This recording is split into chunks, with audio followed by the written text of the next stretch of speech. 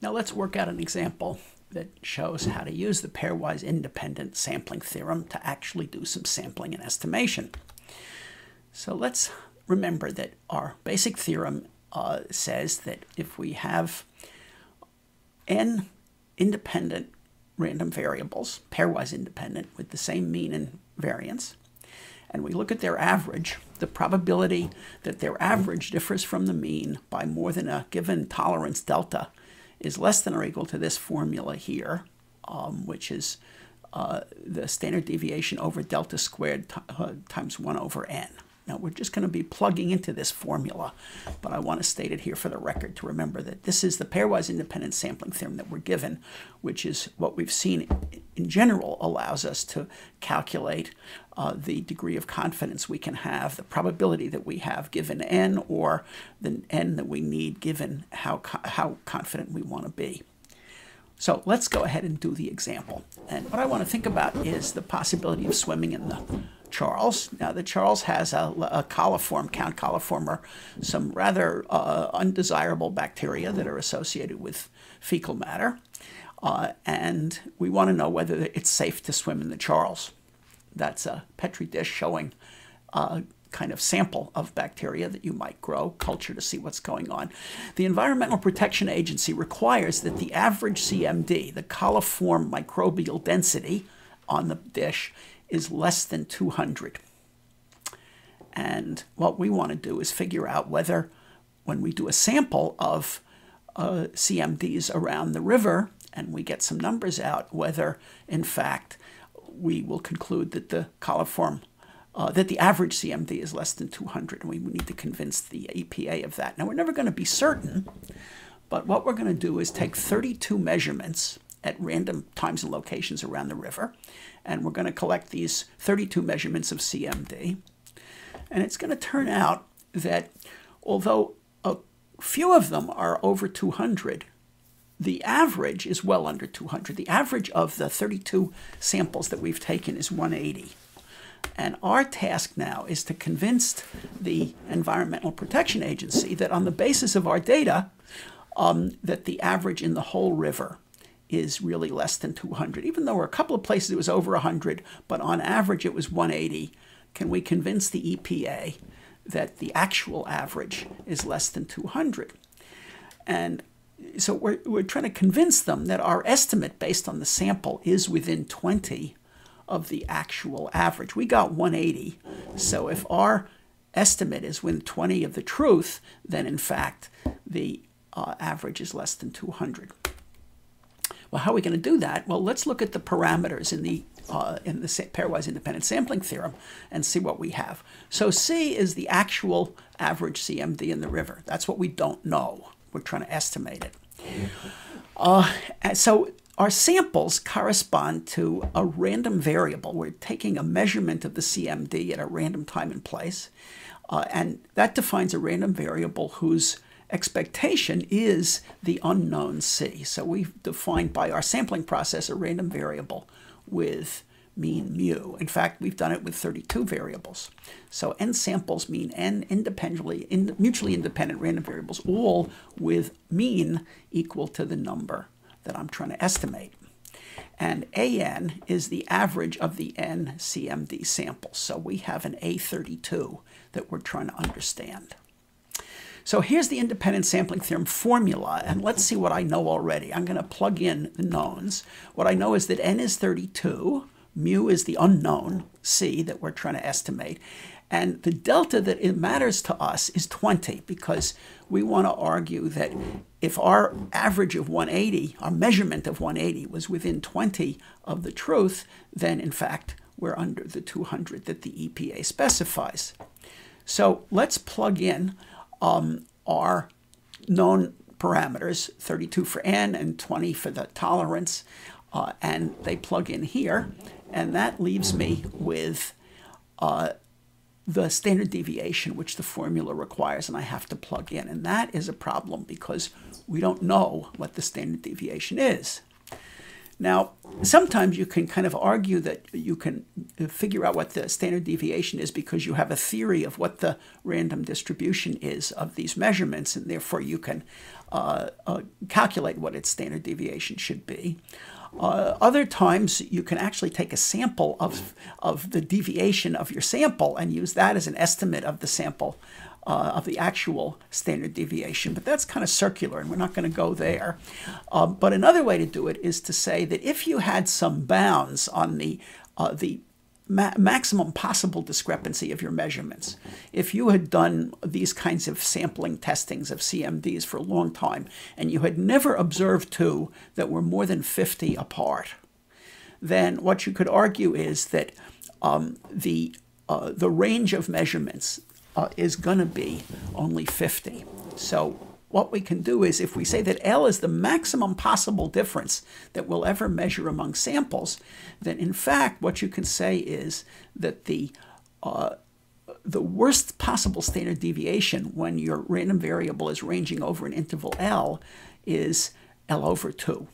And you can check that algebraically, but for now, let's just take that as a fact. If you know that that when your measurements are going to differ by at most L between max and min, the standard deviation can't be more than L over 2. And if we know that L is 50, then I got a number finally to plug in, because now I can plug in 25 for sigma. So let's do that. And when I do that, I come out with this calculation that says that the probability that my average minus C was greater than 20, that my A32, which we said was 180, was more than 20 away from the truth, is less than 0.05. Or flipping it around, the probability that my average is within 20 of the truth is greater than 0.095. And so we would like to be able to say now that the probability that the unknown C is the 180 that we measured for A32 plus or minus 20 is at least 95%. That seems to be what the theorem told us. Let's go back. The theorem says that the probability that A32, which we measured to be 180, minus C is less than or equal to 20 is greater than 0.95. So we should go back and tell the EPA that the probability is that C is less than 200 with probability 0.95. And we'd be pretty tempted to say that, but it's not right. It's technically the wrong thing to say. And why is that? Well, it's an important idea, which is that we're talking about something other than probability here. We're talking about confidence, not probability. And let's explain that a little bit more. Here's the issue. The number C is a number in the real world. It's an actual physical quantity, which is the average CMD in the river.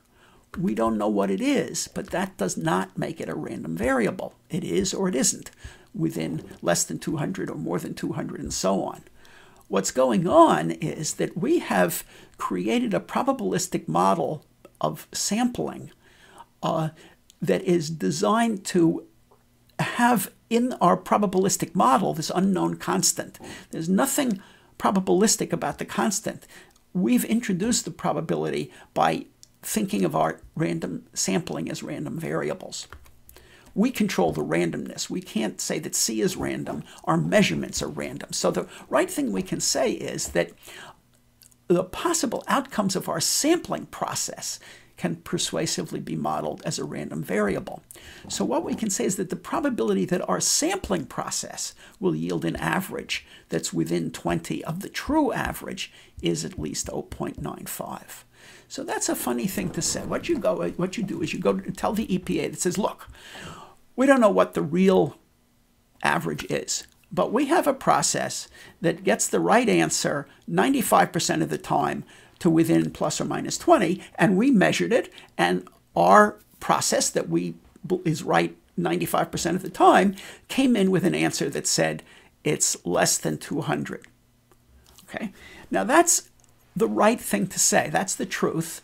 We're making a probabilistic statement about the general properties of our sampling process and saying, okay, our sampling process is usually right. The sampling process said less than 200, so we think that that's probably right. But we can't say it is right, and we can't even say it's right with any probability. It's just the way that our mostly reliable process yielded an answer. And that's an important idea to distinguish. So it's our estimate that that's correct with probability 0.95. Now, this is a long thing to say to the EPA, and what we'd like to go back is language that says that we think that the real average C is within 20 of 180, is probably within 20 of 180 because that's what our tests seem to say, but we're not allowed to talk about the probability that C has some value or other. So instead, we summarize the story about how we measured C using a probabilistic process that's right 95% of the time by saying that C is 180 plus or minus 20 at the 95% confidence level. And that's a shorthand way of saying we've got this process that we believe in that measured this unknown quantity and told us what it was. So the moral here that we'll wrap up this little video with is that when you're told that some fact holds at a high confidence level because of some tester or some random experiment or some pollster, you have to remember that what that implies is that somebody designed a random experiment to try to get an estimate of reality. And you can always question whether you believe in that random experiment. It's important to understand that there is some random experiment back there, and you should be wondering about what is it and do I believe in it? An even more important question to ask is, why are you hearing about this particular experiment? How many other experiments were tried and not reported? The point is that people can perform various kinds of tests and at the 95% or higher confidence level, but when the tests don't come up with an interesting result, they don't bother to publish them or announce them. And of course, when they come up with a surprising result, which is going to be wrong 1 out of 20 times, those are the results that they publish and submit and advertise because they sound good.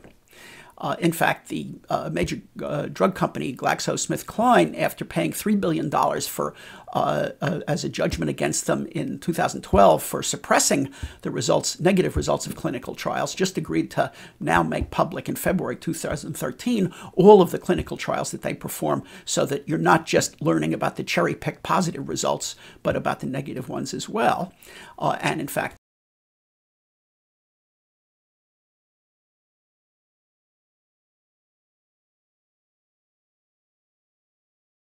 get this point home, you might want to look at the cartoon at XKCD, which explains how it is that there's a problem with green jelly beans at the 95% confidence level.